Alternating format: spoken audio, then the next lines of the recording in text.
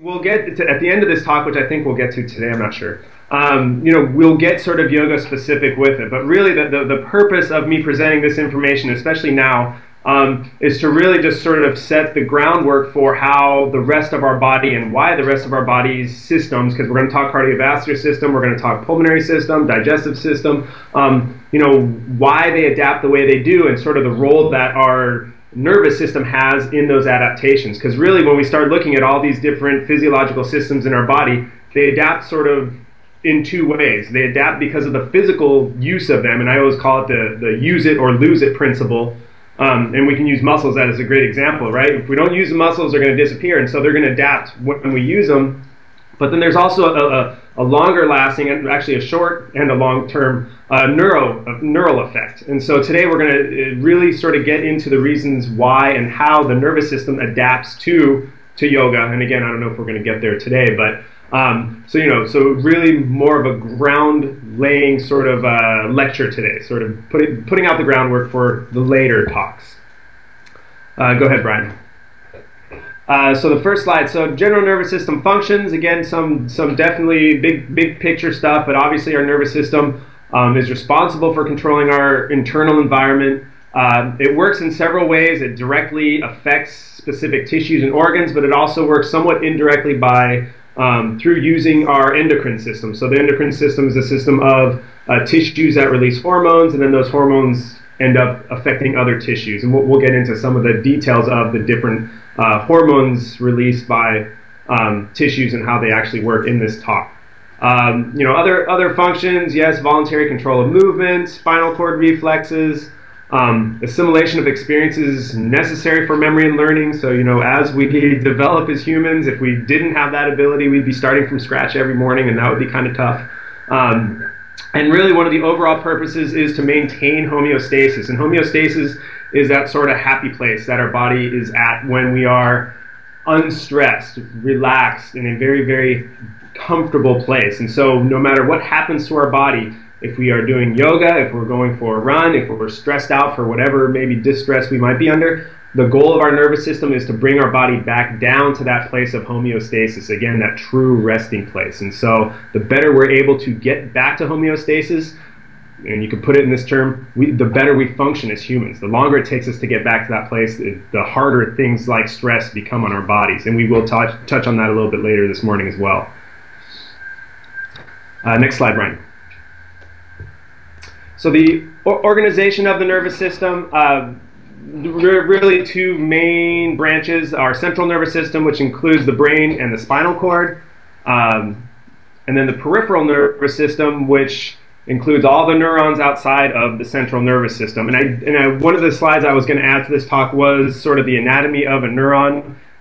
Maybe 5 or 10 slides down the line, I actually finally have a picture of one. But neurons are basically sort of the communication vehicles of the nervous system, and they have a little cell body, and then they have an axon that leaves it and touches another cell or another tissue, and essentially it's almost like an electrical system where these neurons communicate with one another or with other tissues, and the central nervous system works by activating or deactivating these neurons. And again, later on there'll at least be sort of a picture version of a neuron that will give you that sort of visual learning opportunity. If you've never seen one before.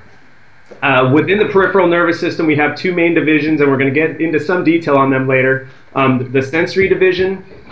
And the sensory division, if you think in terms of our senses, includes the nerves that transmit impulses from our receptors back to the central nervous system. So if you think of vision, right, you're looking at the screen. Well, what you see on the screen is affecting our afferent fibers, so these nerves from our eyes go back to our central nervous system and it ultimately process that information. So again, sensory division takes information from our senses, brings it back to the central nervous system. The motor division works the opposite direction. So it goes from the central nervous system back to the effector organs. And so later on I'll be talking, I think, about some examples of how these systems work. But if you think of the ultimate reflex of putting your hand on a hot plate, right? Those efferent fibers, right? We have message sent from the central nervous system. Ultimately, it's actually from the spinal cord directly back to whatever muscles it is that tells our body to take that hand off the hot plate. So those are the efferent fibers. sending messages to our effector organs, in this case being muscles, getting our hands off that hot plate. So next slide, Brian. And so these next two slides, I don't think either of them are new, just are a visual sort of representation of the nervous system organization. So on the left, central nervous system, brain and spinal cord. On the right, we have our peripheral nervous system with the sensory and motor side. Again, I said we're going to get into the peripheral side a little bit in a little bit more detail later, especially if you look at the very bottom and you see the autonomic nervous system, where we have the parasympathetic and the sympathetic nervous systems at the end of that sequence. And we're going to really sort of pick apart those two systems, because yoga especially has such a dramatic effect on how those systems control our body. Bless you. Next slide, Brian, please. And this slide is essentially the same, information, just has a picture of, or a crude cartoon of at least the central nervous system on there with the brain and the spinal cord. So we can flip past this one as well. All right, are we on the one with the brain? Yeah. All right, good. So starting a couple of central nervous system, sort of more anatomical definitions. Got to talk about the brain at least a little bit, and this is about the extent of it, this slide and the next one. Our brain has four major regions, and again, we'll define them very, very crudely. The cerebrum is the site of the mind and intellect, so it's pretty much up in the forebrain. This is where our smarts come from.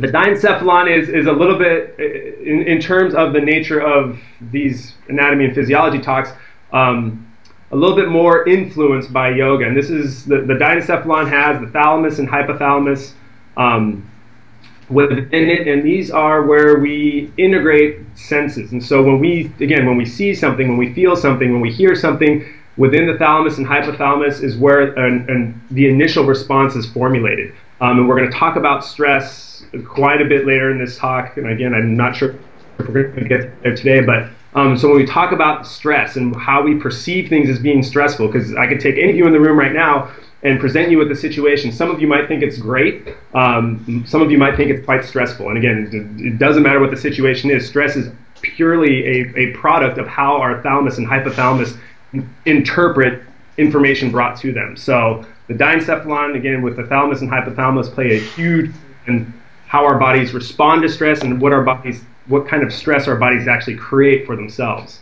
Getting to the cerebellum, this is more on the motor control side of things. And again, when we start talking about yoga, obviously coordination and motor coordination, the coordination of our muscles for balance, for strength, for all types of movement. The cerebellum is where motor patterns are refined and even stored to a certain degree. So as we get better at doing certain poses, it's in the cerebellum that these motor patterns are sort of stored and then are able to be refined and perfected ultimately. The brainstem includes the midbrain, the pons, a whole bunch of other components of the brain. And again, it plays, its major roles are within controlling some of our autonomic functions. The respiratory system, the cardiovascular system are very much controlled by the brain or from the brainstem. And when we talk about those specific systems, we'll get a little bit more into their control specifically. Next slide, Brian. So a pretty colorful cartoon of the brain, and again, just for your reference more than anything. Make note that the diencephalon isn't one of the colored regions. It's sort of the skin-colored section that falls just underneath the temporal lobe and the parietal lobe. So right where in the intersection of the green and the blue section is where we find the thalamus, and then just below that the hypothalamus. And again, we will talk a little bit about them later today. Go ahead to the next slide, Brian.